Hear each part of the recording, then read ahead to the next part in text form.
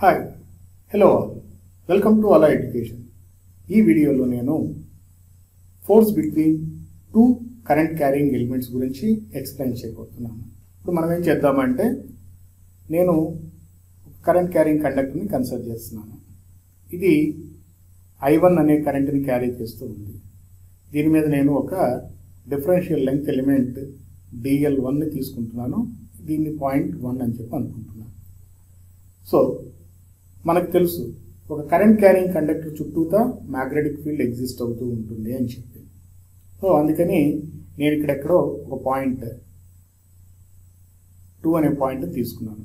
ఈ పాయింట్ దగ్గర ఉన్న magnetic field intensity, differential magnetic field ఇంటెన్సిటీని DH2 అనుకుంటున్నాను. సో ఈ DH2 ఏమిటి అంటే ఈ current element, differential current element DL1 ద్వారా ప్రొడ్యూస్ అయ్యే మ్యాగ్నెటిక్ ఫీల్డ్ ఇంటెన్సిటీ అనమాట. సో దీని వాల్యూ ఎంతో మనకు తెలుసు. ఇది R12. R12 is the line joining element number 1 and point 2. Okay, so ఈ R12 వాల్యూ ఎలా కనుక్కోవాలో మనకు తెలుసు. సో ఇక్కడ DH2 వాల్యూ ఎంత అవుతుంది అంటే మనకు తెలుసు the relationship between magnetic flux density and magnetic field intensity is B2 is equal to mu naught H2.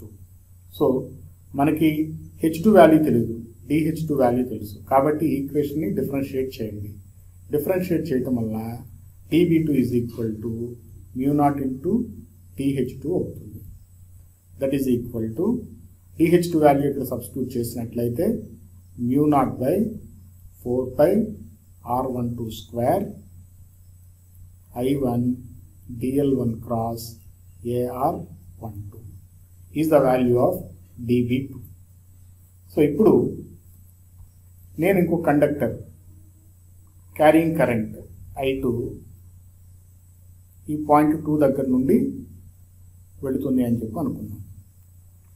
Point 2 దగ్గర మ్యాగ్నెటిక్ ఫీల్డ్ ఎగ్జిస్ట్ అవుతూ ఉంది కాబట్టి ఇక్కడ ఒక డిఫరెన్షియల్ కరెంట్ ఎలిమెంట్ DL2 ఉంటే, దిస్ ఈజ్ DL2 ఉంటే ఈ DL2 ఒక డిఫరెన్షియల్ ఫోర్స్ని ఎక్స్పీరియన్స్ అవుతుంది. ఆ ఫోర్స్ని మనం DF2 అనుకుంటాం.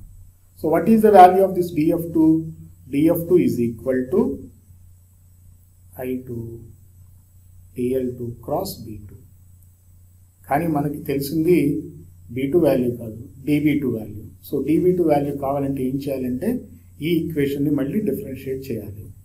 డిఫరెన్షియేట్ చేస్తే D of DF2 is equal to I2 DL2 cross dB2 అవుతుంది. మనకి dB2 వాల్యూ తెలుసు. dB2 వాల్యూ ఎంత?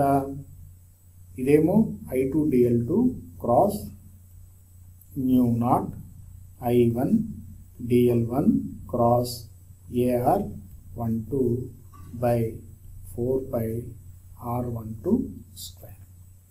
ఇక్కడ I1 constant, I2 constant, mu naught constant, 4 pi R12 square constant.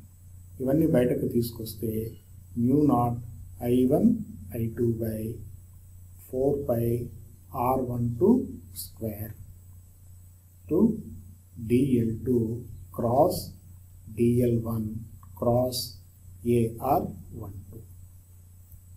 ఇది D of DF2 అవుతుంది అన్నమాట.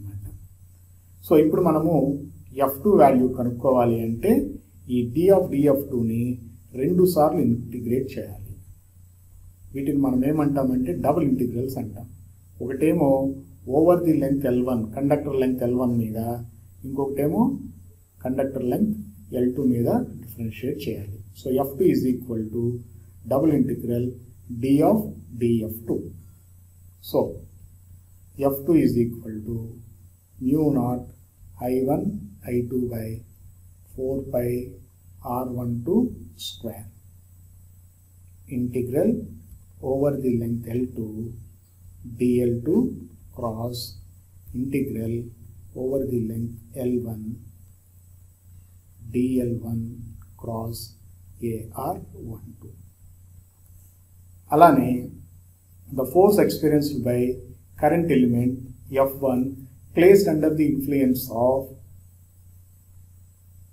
magnetic field of conductor 2 is F1. Its value is given by mu naught I1 I2 by 4 pi R21 square integral over the length L1 dl1 cross integral over the length L2 dl2 cross R21. In general, what happens is this F2 will act in a direction opposite to F1. ఈ F2 ఎలా ఉంటుందంటే F1కి వ్యతిరేక దిశలో ఉంటుంది. ఇది force experienced by 2 current carrying filaments placed under the influence of magnetic field అంటారు అనమాట.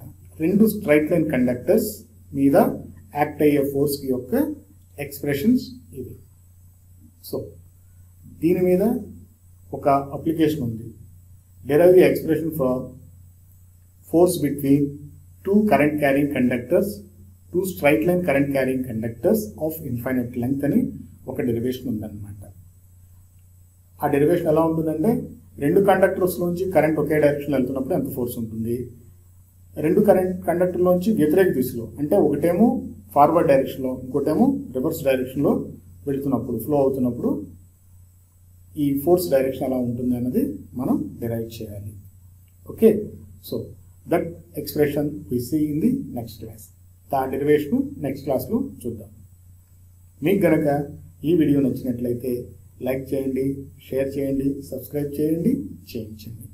మరొక వీడియోలో మరొక మంచి కాన్సెప్ట్తో కలుసుకుందాం. అంతవరకు బాయ్.